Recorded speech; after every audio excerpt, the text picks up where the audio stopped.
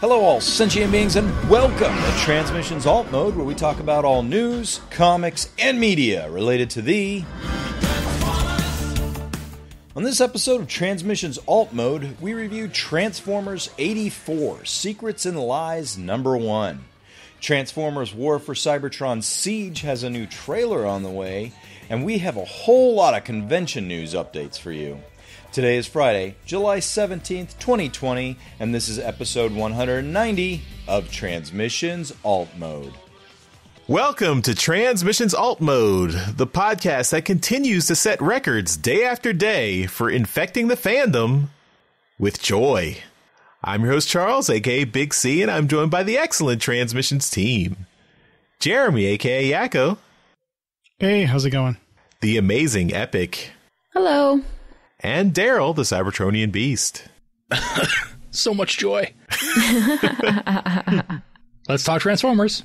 You're in Canada. We keep all the joy down here in the States. You guys don't have any joy. You guys have a lot of joy down there. There's so much joy. All right. As always, we start off the show by thanking our Donatrions, those lovely people who give us money on Patreon and PayPal. We really appreciate your support, and thank you immensely for continuing to show us your love. If you would like to become a Donatrion, just go to transmissionspodcast.com/support, and that's where you can sign up on Patreon or PayPal. You can also help us out by buying merchandise from our TeePublic store. That is at transmissionspodcast.com/shop. And we've got lots of cool designs, t-shirt designs and masks. You can also check out our artist friend K-Girl and her store at teepublic.com/user/superstark. We've also got the next episode of Empire of Rust, episode 28, the Explosion episode. This will be out this coming Monday, July 20th, and that will be in the main Transmissions feed or at transmissionspodcast.com/rust. So check out what's going on with the live action Transformers RPG podcast. And we've got another quick announcement, a little tease with the War for Cybertron Netflix show coming out very soon in about 2 weeks. We've got a special interview with the showrunner, F.J. DeSanto, and that will be out the week that the Netflix show drops. So the week of July 30th, it should be out just a couple days before July 27th. It's a spoiler-free interview, so don't worry about any spoilers. And then we will also be dropping our review of the show. We'll do a spoiler-free review, and then maybe we'll do a spoiler discussion later on. So stay tuned for those things. Just a couple weeks away, and the Netflix show is coming. So let's start off and talk about some comics news. So we've just got one item in comics news this week. We've got some line art from artist Blackie Shepherd, who is doing some of the interiors for Transformers number 21. And so this is, I think, Blackie Shepherd and Billy Montfort. So these two artists are doing, I guess they're doing joint art duties on this issue of Transformers. This should be out maybe next week. And so I'm curious to see how these guys interpret Transformers, because these are, I think they've done covers before, or at least Blackie Shepherd, I think, has done a Transformers cover before, but he did a recent cover, like last issue, I think. Okay. But yeah, I'm just looking at the line art for his interiors, and it looks pretty good. So I'm curious to see how the issue turns out. All the characters look really well done. Yeah. Really clean line art. Yeah, it looks really nice. Although I'm confused about a couple things, but we'll talk about it when the issue comes out, I think. All right. So that's all the comics news. So let's move on to our comic review. For our comic review this week, we are finally looking at Transformers 84, Secrets and Lies #1. This was written by Simon Furman. Art is by Guido Guidi. Colors by John Paul Beauvais. Letters by Jake M. Wood. Editors are David Marriott and Tom Waltz, and assistant editor is Riley Farmer. We have 10 covers. We're not going to go into all 10 covers. Many are retailer exclusives. We have some links in the show notes, but where you can get some of those. But the main 4 covers you can get are cover A, which has Starscream with a smoking blaster with a seemingly dead Skyfire in the foreground. And that cover is art by Guido Guidi. Cover B has Shockwave, Ratbat, and Skyfire looking over as the Ark and the Nemesis blast off from Cybertron. This is art by Casey Collar and colors by John Paul Beauvais. Retailer Incentive A has Optimus and Megatron facing, I guess, back to back, and as the Ark blasts off, and then we see in shadow Counterpunch. Might be Punch. I'm not sure. It's just a shadow. This is art by Nick Roach, colors by Josh Burcham. And Retailer Incentive B has the Dinobots charging forward. This is by Jeff Sr., colors by Josh Burcham. And then, like I said, there were 6 other covers. Just briefly, there are matching covers that have Optimus facing off with Soundwave. Both of them look like they've been in a fight. Oddly, Optimus is holding Megatron in gun mode. This one you had Stuart Sager is the artist on both of those. And then we have a more modern look of Optimus and Megatron. That is John Jiang. And then there is a convention variant that is essentially it's the 86 box art of Optimus Prime. And I imagine that will be available on the IDW website probably around the San Diego convention time, late July, I guess in a week or so. So, Epic, let's start with you. Which one of these mini covers do you like? I like the RIA cover, the Optimus and Megatron back-to-back with the Arc and Counterpunch. I like just how clean it is. I mean, the Dinobots one's also pretty clean, but it's just, I like how it sums it. I feel like it sums up what's like the main characters and stuff going on in it, and I just think it's really cool. I really like this one. Charles, I'm guessing you like the Jeff Sr. cover? I do, but I'm actually going to pick the Guido Guidi cover as my favorite. I just think it really matches the aesthetic of the book, even though it's kind of lying about what's in the book, because this never actually happens. but I really like this image. I think Guido Guidi has mastered the retro look for the Transformers 84 series. I mean, he already was doing this. He was refining it for Regeneration 1. I think he's perfected it here. I really like the art that he's been doing on these books. Cool. Well, you surprised me, because usually if it's Jeff Sr. anything, that's what you like. No, yeah, that's true. And I think all these covers, all the main 4 covers are really great. The Casey Collar and John Paul Beauvais one, the Nick Roche one, and the Jeff Sr. one. Yeah, who colored did Josh Burcham color both the Nick Roche and the Jeff Sr. ones? Yeah. So so. they all I think they all did a great job. I would if my comic shop was still getting variant covers, I might pick all of these up, but unfortunately I only get cover A these days. All right, well, Daryl, how about you? Well, I mean, these 4 covers, they're all really, really good. I usually would pick Guido's cover because I really, really like his work, but I can't pick it on the basis of why Charles mentioned how it's kind of lying. So I really like it. If I end up having to buy this cover because it's the only one left, then I'll be happy with it. It's really an awesome cover.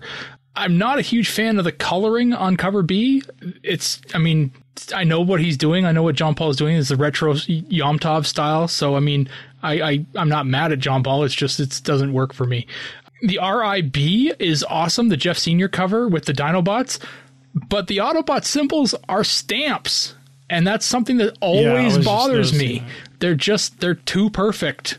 And, it just, when you're trying to do something that's this style and everything's kind of rough and, kind of gritty, and then you've got these pristine Autobot logos that are just kind of, they stand out like a sore thumb, and it... Especially on Grimlock, where it's like in shadow, and then you have this exactly clear stamp. Yep. Yeah, so I'm like... Just leave them off completely. Yeah, it's just, it doesn't work. And, I get that they're not easy symbols to draw, but, I mean, Jeff Sr.'s been drawing this stuff for decades. Like, he's probably knows how to draw these symbols. The Nick Roach one, I got to go with it because of, the same reasons that Epic mentioned. It's just awesome. It's really well positioned.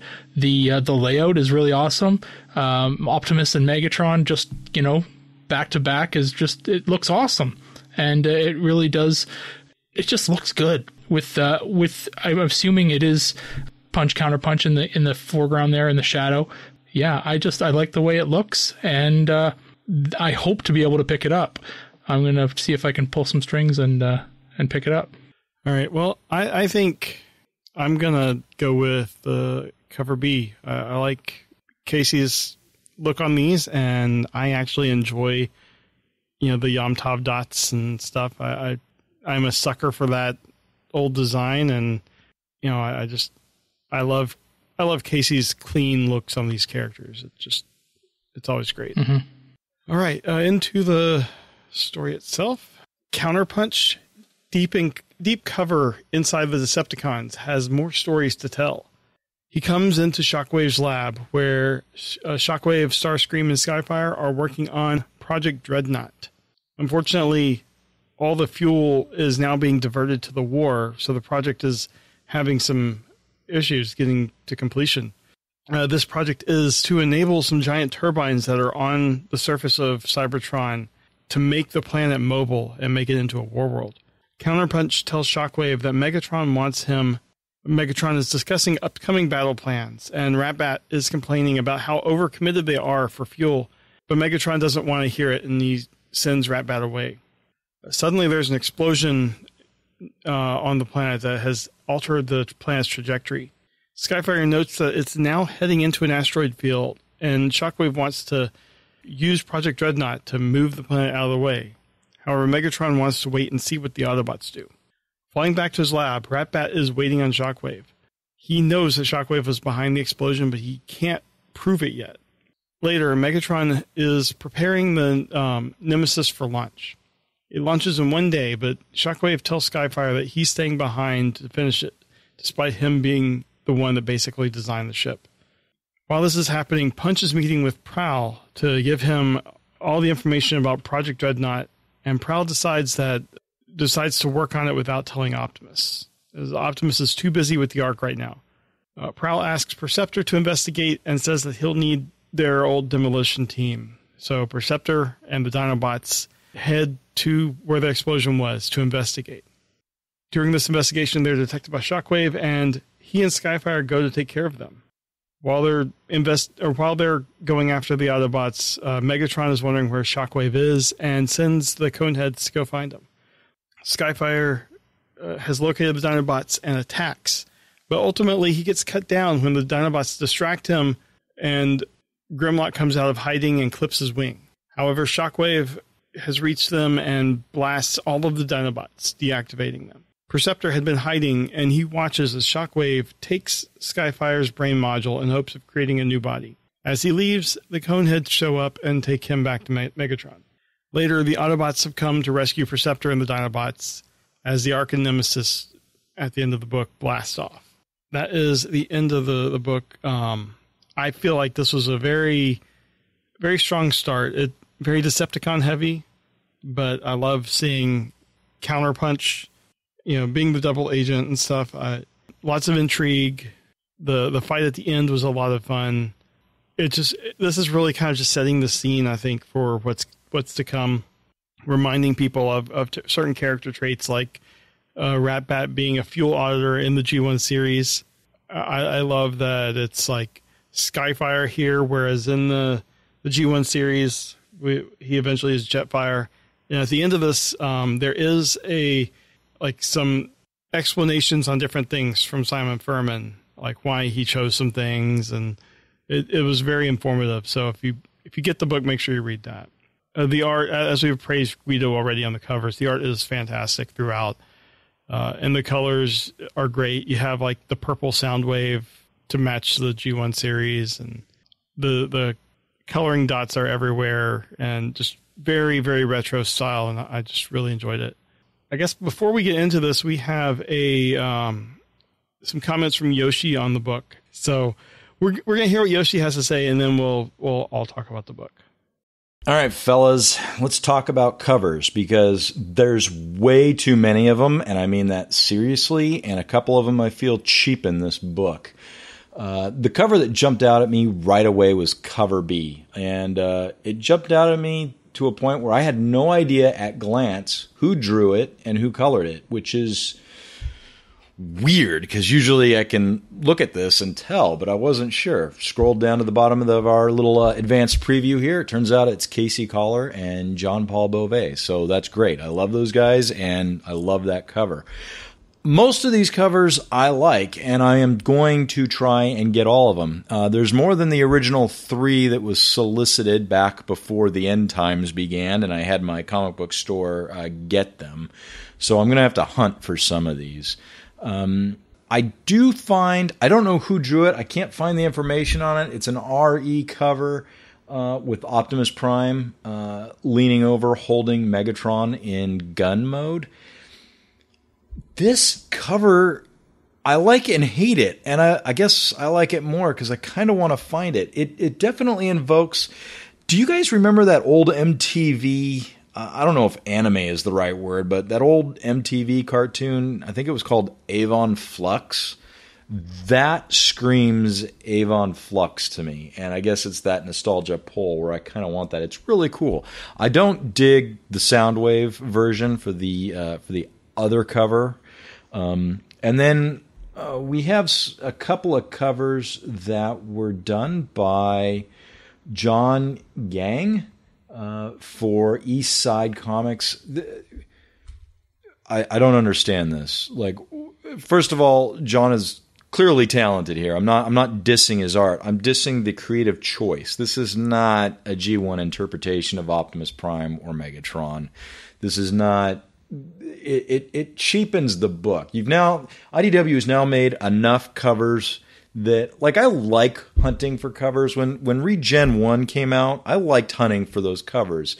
At most, I think we got one time 5 variant covers for one issue, but generally it was 3, and they were fun to hunt for. I enjoyed that. But this is stupid. This is way too many covers to hunt for. And they've got covers that are so far removed from the source material, it just cheapens the book, I think.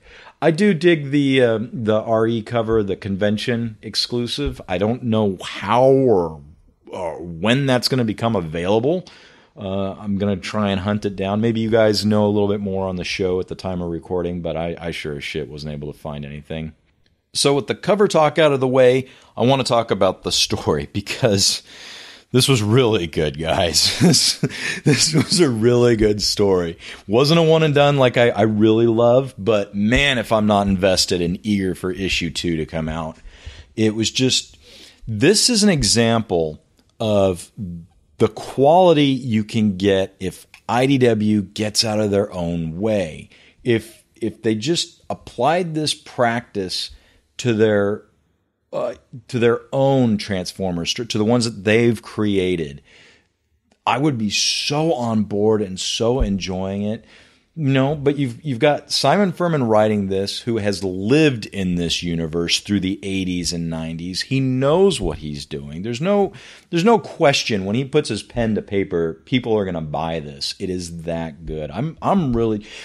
I wish there was a cover with Punch on it and then an alternate cover with Counter Punch on it, because those would have been my favorites. It's such a good story. Holy hell. Especially if you compare it to issue 0. And this is issue 0, I feel like, is an example of IDW in their own way.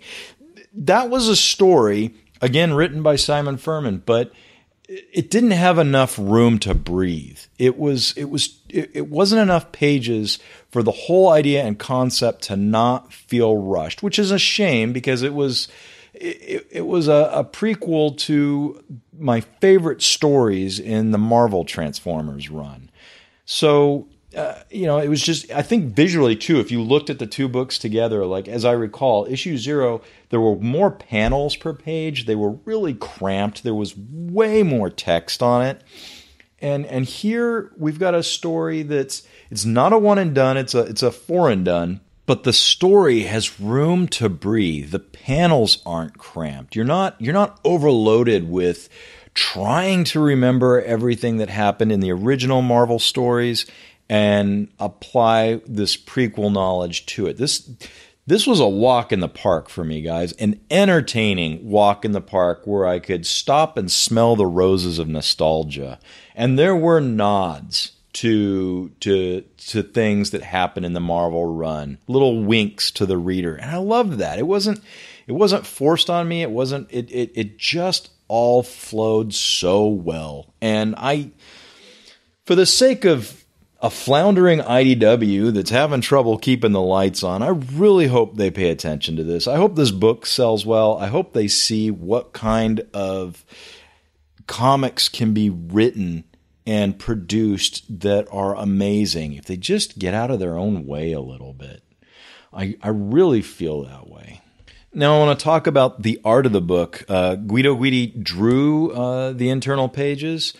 Beautiful pages. One thing that stuck out at me, probably around page 3 or 4, and then it just started jumping out all over to me. But I felt like Guido was going through those first 10 or 20 issues of Transformers and really took in the angles of those original books, the angles of scenes and the poses characters made, because Guido didn't draw like Budiansky, doesn't draw like Budiansky and those first few folks that were on those original issues, those first 20 issues of Transformers. He doesn't draw like that. But I felt like he homaged their art by copying the poses characters did. Not like a one-for-one like Optimus Prime stands like this, but like Counterpunch would stand in a way that was, to me, reminiscent of poses from those early books.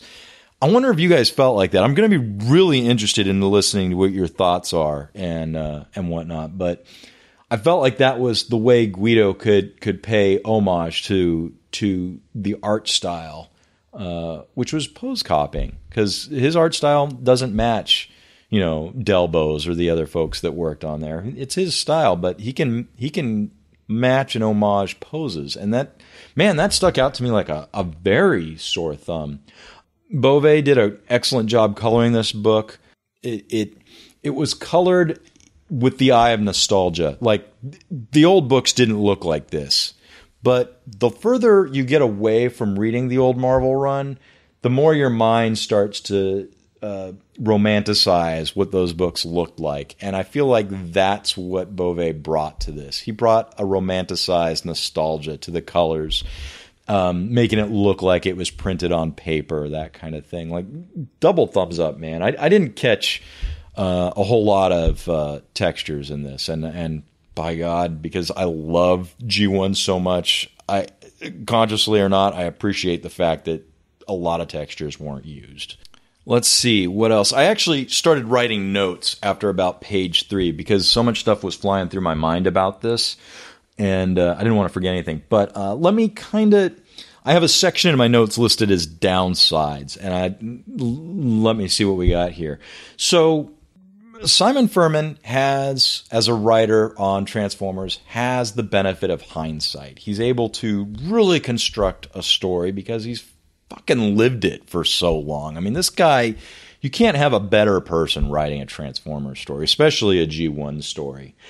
And it shows here. So the problem with hindsight might be that if you write a prequel, I don't think if this was written in the style of those original first 10 issues, I don't think we would like it. I mean, I love the original Marvel run, but reading those first 10 issues, man, that's That's hard to read. I enjoy it. I do it through a nostalgia, but they're not easy to read. Those are difficult, especially with, having to always name the characters on that are being spoken to and stuff. There were a lot of policies in place there that were kooky, and it's just difficult now. So the way I've interpreted this, and I think I've interpreted it correctly, is you've read the original Marvel run, Counterpunch Punch shows up to tell you a story of the before times, before the arc took off and that kind of thing.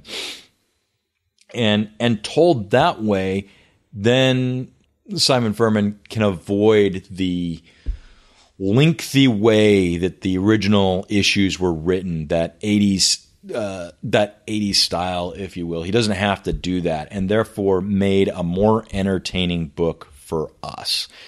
I've never thought of a prequel for G1, so it's really interesting, and it works. I can't see it working any other way. Again, I'm really eager to listen to what you guys have to say when this episode comes out, and if you agree with this or not. But I don't know how else you could tell a prequel.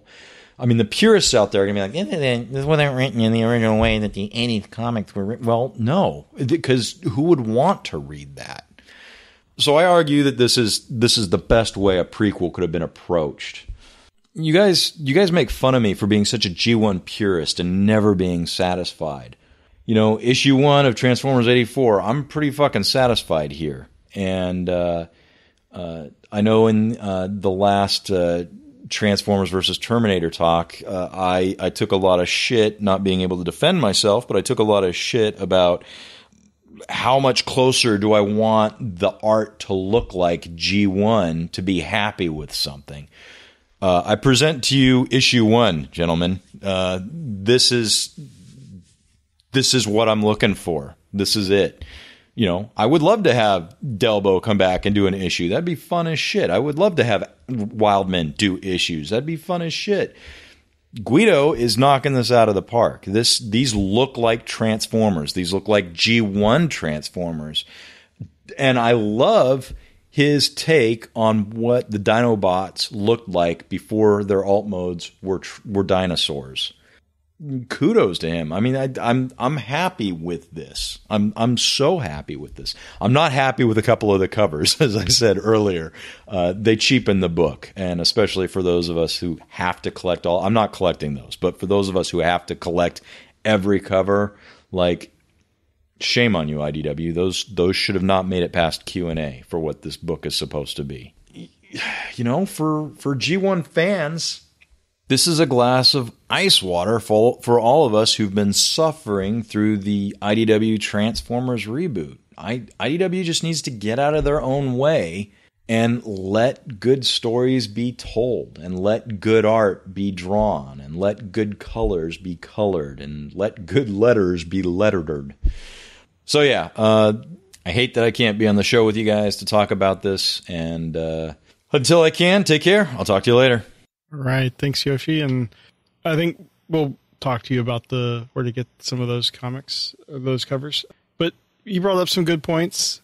Some of the homages that I also didn't mention earlier was like where you see like bots transforming, you actually see as if it were the toy transforming, or you see like the kind of faded version of their previous mode behind them, much like the Marvel comic did. Charles, you are probably more more familiar with the G1 series than the rest of us outside of Yoshi. What were your thoughts on this? I really liked it. I really enjoyed it.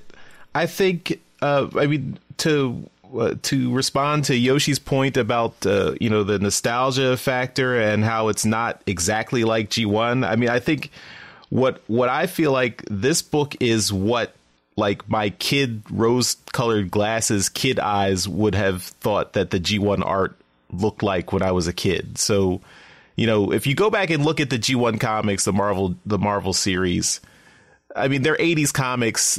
They're not amazing. I mean, for nostalgia, I love them. I reread them several times throughout the years. I collected them. I love them. But their art is just not good as it is today. But I think what this captures here is the feel and the style of that art, but it's much better. And I think Yoshi's right that Guido captures the poses and I think the placement and like the composition of how characters are laid out in the stories. He captures that 80s feel very well, but the art is just much better than what we got in the 80s. And I think John Paul Bove's colors also make it feel like an 80s comic, but it also is much better. And and much and really gives you that nostalgia feel, but it modernizes it, and so I think it's great. I think the art is great. I really enjoyed the story too. I'm looking forward to the next 3 issues. I disagree with what Yoshi said about issue 0 from last year. I don't think that book felt cramped at all. And he, for all the times he says he wants self-contained one and done stories, I thought that issue was a great self-contained one and done story. And they actually gave it extra pages. That book had 24 pages where the standard comics now have 20 pages. So I didn't feel like it was cramped at all. But I think that this is nice that it's continuing on and refers back to that story from issue 0 last year, and I think it's great. I really am like to see where it's going from here. I loved all the Easter eggs, all the references. We have this Decepticon Skyfire, and you see Shockwave taking his brain module, so that ties into the Marvel series where he created a different version of Jetfire on Earth. We have the Dinobots, of course, before they became dinosaurs, and starting the rivalry with Shockwave. So I'm sure that's going to be followed up on in the next issue. I love Megatron with the black helmet. We only got that in the comics. Everywhere else, he had the gray helmet, but Megatron with the black helmet, that screams Marvel Comics to me. Getting Perceptor also, because Perceptor was also one of the key Transformers that was left behind on Cybertron in the Marvel Comics. So it's nice to give him a little bit of a backstory too. I was really happy with this. Cool. Yeah, and like I said, it's kind of putting things into place, making sure certain characters didn't make it onto the Nemesis that didn't show up in the Marvel book. All right, Epic. I'm not sure how familiar you were with the Marvel series. I'm guessing probably not very. Not at all. Yeah. With that perspective, what did you think of this book? I mean, I'm sure this is a very unpopular opinion, but I don't actually care for the art style like this, like the G1 art style and stuff. I like the more modern things, but I get that's not what the point of this is and stuff. So for what it is, for that it's supposed to be like the G1 art style and all that, I thought it was really cool. When you look at it that way and everything. I really liked the story. I did read the issue 0 first, and honestly, I actually kind of had a hard time following it, so I had to look up to fully understand what was happening. But once I grasped what the story was and where we were going, and I don't know if that's because since I'm not really familiar with the Marvel comics at all, I don't know if that has anything to do with it. But once I did, I fully this issue 1 really enjoyed the story and got what it was doing and all this stuff. And yeah, I love all the Skyfire nod and everything. And yeah, no, it was really cool. I really liked this one. Daryl, what are your thoughts on this? I thought it was a really fun ride. I too really appreciated the transformation scene with I'm trying to see who it might have been, one of the Coneheads, but you see them basically mid transformation with their head kind of on that swivel, and it's just awesome. Would have been Dirge, because the other two you can see in the background. So yeah, it looks great. I really liked the designs of the Dinobots in their Cybertronian modes.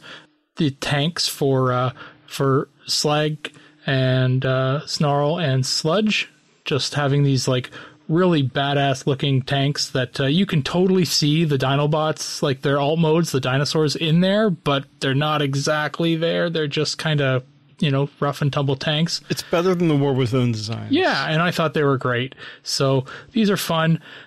I really liked the art. It was fun. It was an action-packed little comic there. I enjoyed some of the callbacks as well. I'm definitely looking forward to the next issue.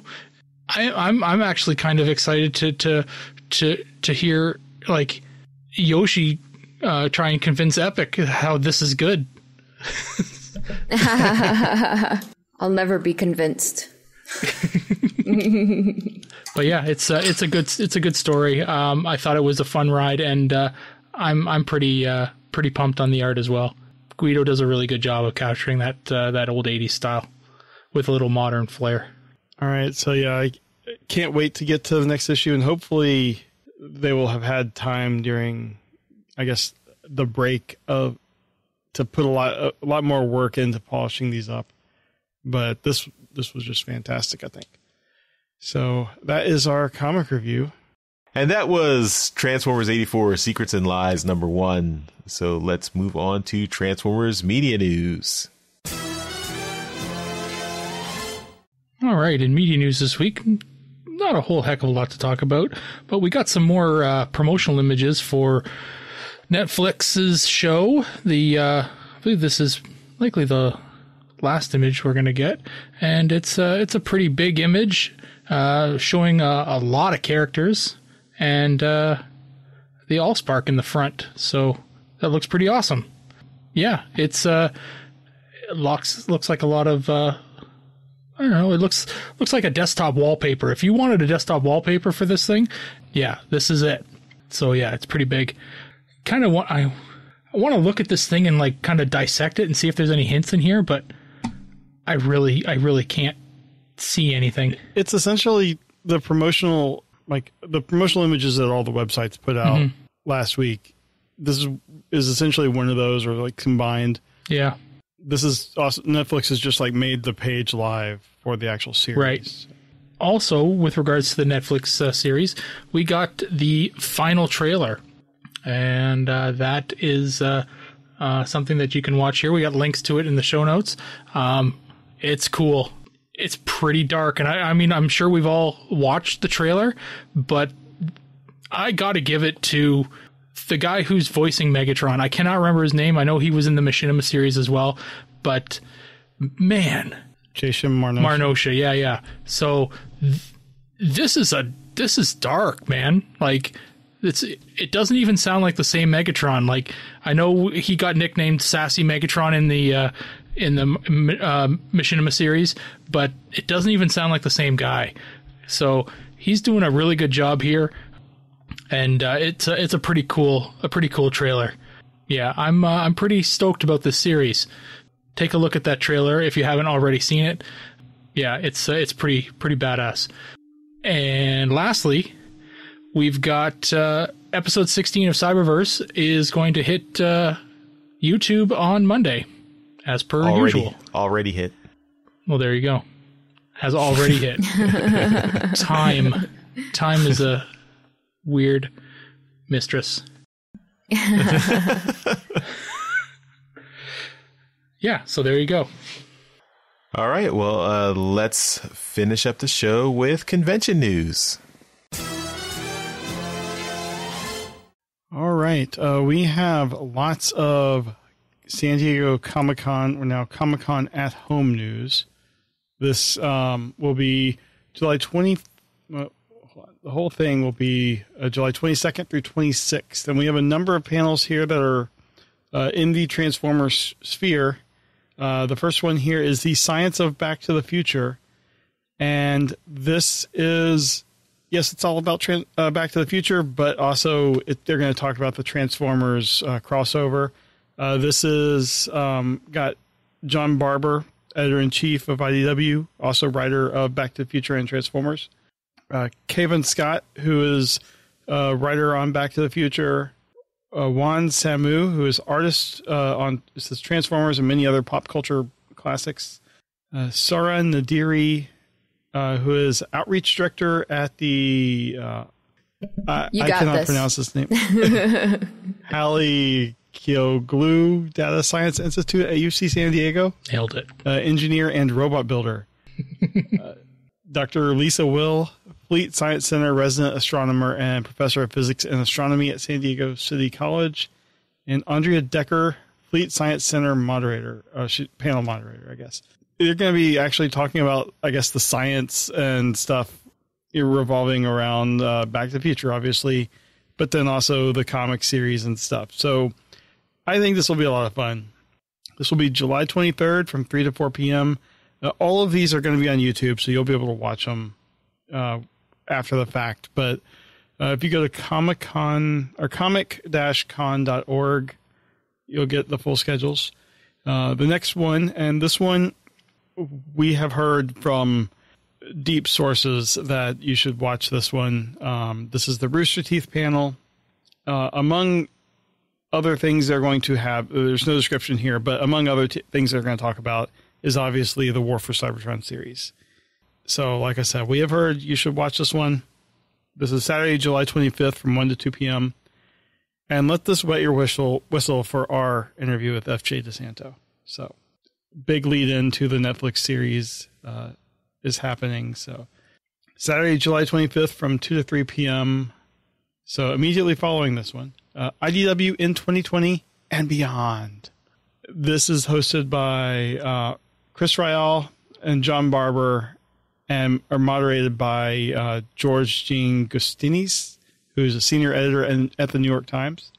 And this is basically just a behind-the-scenes look at IDW and looking at what's ahead. And since there are apparently a lot of Transformer books on the decks right now, between the main series, Galaxies, the Terminator book, Transformers 84, and the My Little Pony crossover, and Back to the Future crossover. So we were kind of in a drought for a while, and now there's a ton of books. So hopefully they'll have some information there. We have Imagination and Fun for Kids, the IDW Way. This is moderated by author Sam Maggs and has Evan Stanley, who's on their Sonic book, Tony Fleeks, who's doing My Little Pony and Star Wars Adventures, graphic novel creator Kim Dillinall, I'm sorry about that. She does Surfside Girls, Jared Cullum, who does Coley, and Adam Tierney, who does Afraid of Everything. And this is intended to show kids how to unlock their creative potential. So not necessarily Transformers, but IDW related. Might be a fun panel if you have kids that are interested in artistic stuff. And finally, Sunday, July 26th from 3 to 4 p.m., The Writer's Journey, Developing a Producer's Mentality. This is it's about screenwriting and just, I guess, if you want to be in the entertainment industry, this has a number of people that have made their way in. Among them, Brandon Easton, who we've interviewed on the show before. He's done some stuff for the comics, and he's a writer on the War for Cybertron Siege series. He's moderating the panel. And on the panel are Jeffrey Thorne, who is producer on Black Panther's Quest, Brandon Thomas, writer on Excellence, Ramon Govia, who is a writer on Starseed Memoirs, and Shannon Eric Denton, who is a writer on Spider-Man. This will be another interesting one. I'm not sure how many Transformer nuggets we're going to get from it, but Brandon's a good guy, so I'm sure he'll probably drop something. So this will probably be an interesting panel. That is it. It'll be interesting to see so many like traditional San Diego panels since they're going to be all available for everyone. So if there is anything newsworthy, we'll be talking about it next week. All right. And that will do it for this episode of Transmissions Alt Mode. Epic, tell everyone where they can find you on the internet and find your stuff. You can head on over to epicsuicide.com. That's EPYK suicide.com. And there you will find all my social media links. All right. And we will see you next time. Bye-bye. Bye. Bye. Later. Hey everyone, thanks for listening to this episode of Transmissions. But just because this episode is over doesn't mean the Transformers fun has to stop. Join us and other Transformers fans on our Discord chat server by visiting transmissionspodcast.com/Discord. If you would like to learn more about how you could support the Transmissions Podcast, just visit transmissionspodcast.com/support. Thank you all for listening, and we'll see you again next week.